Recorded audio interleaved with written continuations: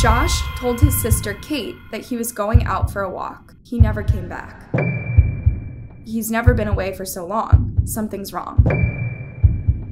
When the builders broke down the chimney, they found Josh's remains stuck inside.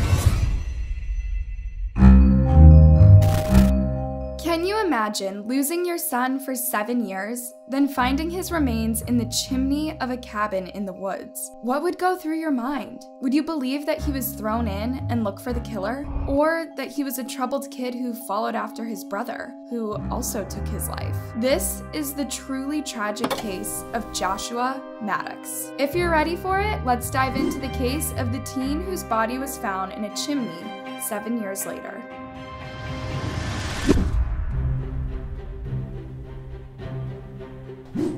Today's story begins in Woodland Park, Colorado. This peaceful 7,000 people town was home to Joshua Maddox. He was born on March 9, 1990, and grew up with his dad Michael, his brother Zachary, and his 2 sisters, Ruth and Kate. It was a pretty big family, but they were all close to each other. Josh was homeschooled for 2 years, but eventually he enrolled in Woodland Park High School. Josh had always been into music, and by the time he was in high school, he had become a talented guitarist. He'd spent most of his spare time jamming with his friends or writing. In high school, he also created a series of comic strips and shared them around the school. But in 2006, tragedy struck. Josh's older brother Zachary took his own life. He was only 18. The whole family took a big hit, and for Michael, it was clear that his children will never be the same again. In May 2008, Josh was 18 years old. Although he had never fully recovered from losing his brother, all his friends and schoolmates described him as a jolly guy with a great sense of humor. He was kind of described as like this funny guy, like a guy with a good sense of humor that kind of was just well liked by everyone. Like everyone thought he was kind of an awesome kid. Josh was a big fan of the outdoors and would often go walking or hiking by himself. This behavior started after Josh lost his brother. When he became the free spirit towards the end of his life, that was actually after his brother took his own life, so he just wanted to be with nature a lot, and he just kind of became a lot quieter. On May 8, 2008, Josh told his sister Kate that he was going out for a walk. He never came back. Because Josh often kept to himself and went out for long walks on his own, his family didn't think much of it at first. But as he didn't come home that day at all, his dad Mike started to worry. I got up one morning and Josh was there. Then he never came home. The next day he still didn't come home. I called his friends. Nobody had seen him. Nobody knows where he is. Josh's family juggled 2 thoughts. On the one hand, he should be fine. It's not unlike him to be in nature. On the other hand, he's never been away for so long. Something's wrong. Finally, on May 13th, 5 days after Josh left, Mike called the police and reported his disappearance. The police searched for Josh through every nook and cranny of Pike National Forest. But days turned to weeks, turned to months, and there was no sign of Josh. The last person he spoke to was his sister Kate when he left his home for the last time. Kate eventually wrote a post on Facebook about her brother. Since Josh was 18, it has been reasonable to assume he might have decided to leave town to start a new life. As one of his 2 older sisters, I have always chosen to believe that this was the case. I have expected Josh to return home to my father's house at any time with a wife and small children. Maybe we would find him playing music with a band on tour, or catch him writing successful novels under a pen name, so that he could keep his preferred lifestyle of solitude in the woods. This may sound like wishful thinking, but just like Kate, nobody else had reason to suspect foul play. Josh never got into fights, he was never part of any sketchy gangs, and his high school knew him as an all-around good guy with excellent grades. The story of Josh starting a new life became the running story for his family. Mike even kept the family's old house in case Josh ever decided to return.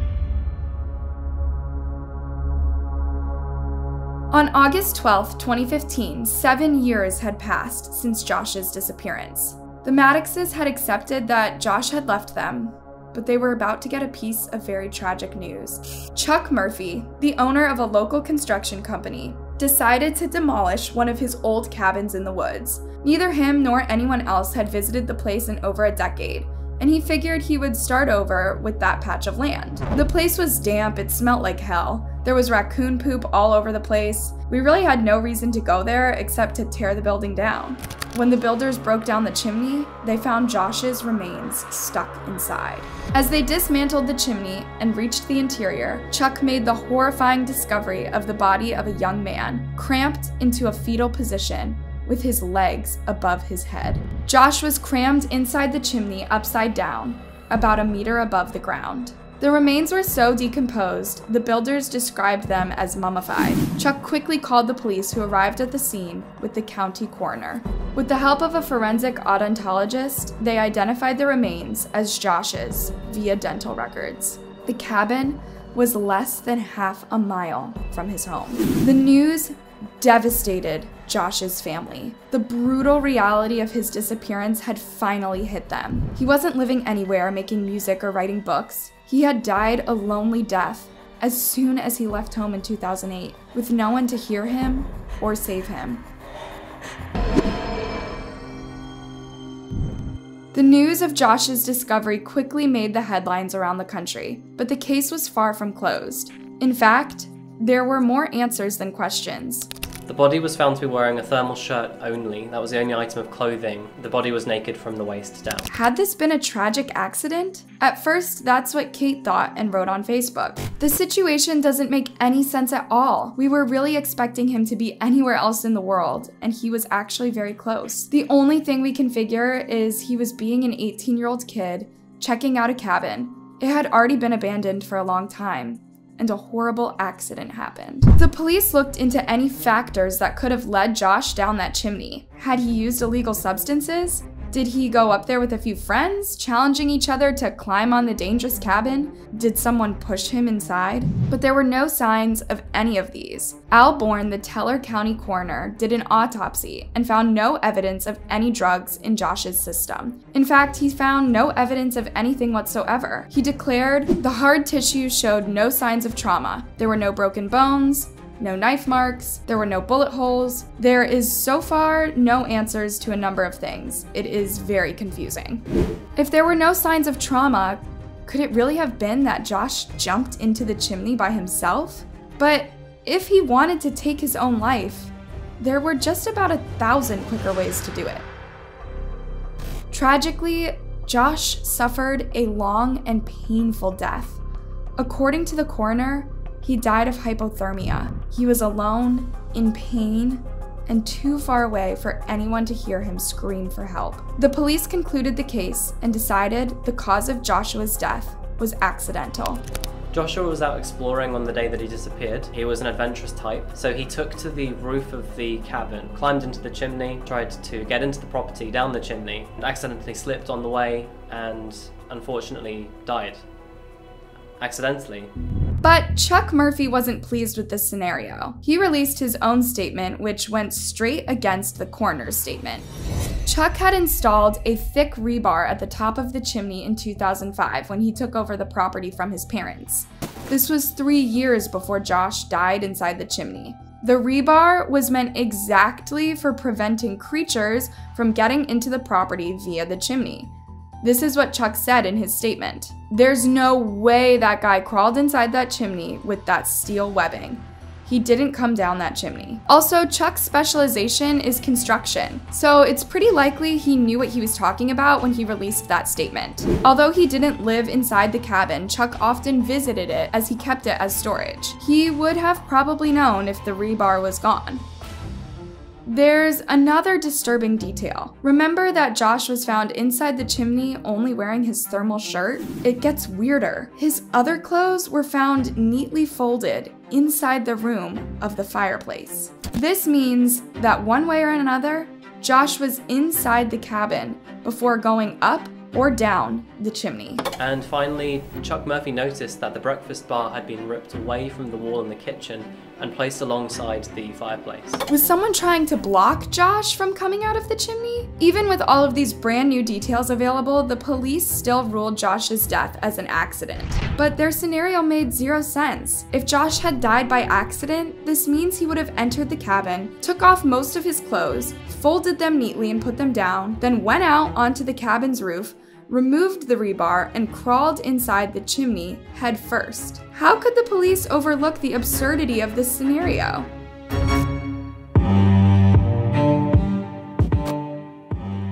As the police seemed to ignore any other options apart from accidental death, tips started pouring in, but they were mostly people sharing their opinion on the case. Once the police received a call from an 18-year-old who said he heard someone say, "I put Josh in a hole." This tip was initially ignored, and Josh's case remained closed. But a few years later, one of Josh's former classmates posted on Reddit, "I went to high school with this skinny, dorky hippie named Andy who played guitar in a band. I was never good friends with him or anything, but a year or so after I graduated, one of my good friends, Josh, started hanging out with him and then went missing. Last I heard, Andy was telling another friend, 'Yeah, me and Josh have been spending a lot of time together. We're planning a trip to New Mexico.' Didn't really think anything of it until somebody showed me these articles." Indeed, Josh's friend didn't suspect Andy when Josh disappeared in 2008 because he had no idea what Andy would end up doing. Andrew Richard Newman and Josh went to high school together and jammed together for a while. Josh never made it to New Mexico, but Andy did.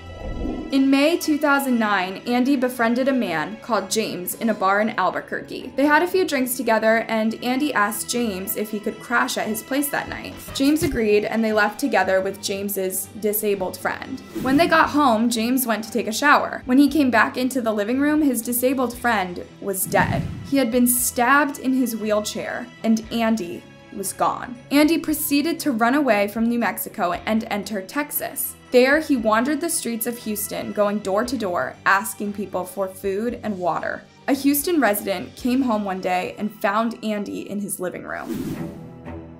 He came home and found Newman alone in his house with his 15-year-old son and 17-year-old daughter, acting strangely. The man took Andy to the police station. His fingerprints matched those at the crime scene in Albuquerque. When he learned this, Andy confessed to another a woman in Taos, New Mexico. He claimed that he her and stuffed her body in a barrel. However, the police in New Mexico already had a suspect, so the case was dropped from Andy Newman. Yeah, the police decisions in this story simply don't make a lot of sense, do they? So Andy spent a few years in prison. Then, in 2012, he was arrested again with 7 charges, including assaulting a police officer. Then, he was arrested twice more. Finally, in December 2018, Andy was arrested in Brazos County, Texas. He'd assaulted 3 police officers and fled Florida as a fugitive. Currently, he is in a Texas prison. But let's return to Joshua Maddox. He disappeared in 2008, shortly after coming to know and play music with Andy. And let's consider all the facts.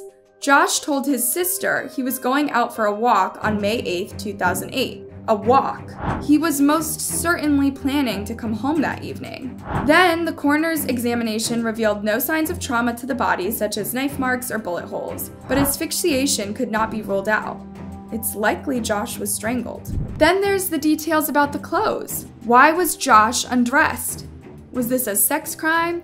Did the killer try to humiliate him? Finally, after the killer disposed of Josh's body up the chimney, he tore the breakfast bar from the kitchen wall and placed it in front of the fireplace. He didn't want Josh to get out. People around the world have been debating this case and pointing their fingers towards Andy Newman, frustrated that the police are refusing to reopen the case. One Reddit user commented, "This is beyond frustrating. Andrew Richard Newman is the killer, and not only that, somebody else is serving time for a murder he did and admitted to. I don't get it." The more I type about this, the angrier I get. Luckily, Andy is serving time in jail now. Unfortunately though, it isn't for killing Josh, as the police still consider Josh's death accidental. It seems like Josh's family will never get the closure that they want. It's a deeply tragic story made even more tragic by Mike losing both of his sons at the tender age of 18. With no justice brought for Josh, the only thing we can do is remember him as the fun, creative, and kind person he was. And that is the truly upsetting case of Joshua Maddox. Thank you for tuning in for another episode of Anna Solves. Hey, don't be shy, give this video a like and subscribe. And if you can take it, why not check out these other disturbing cases? Have a good night, stay safe, and take care of each other. It's scary out there.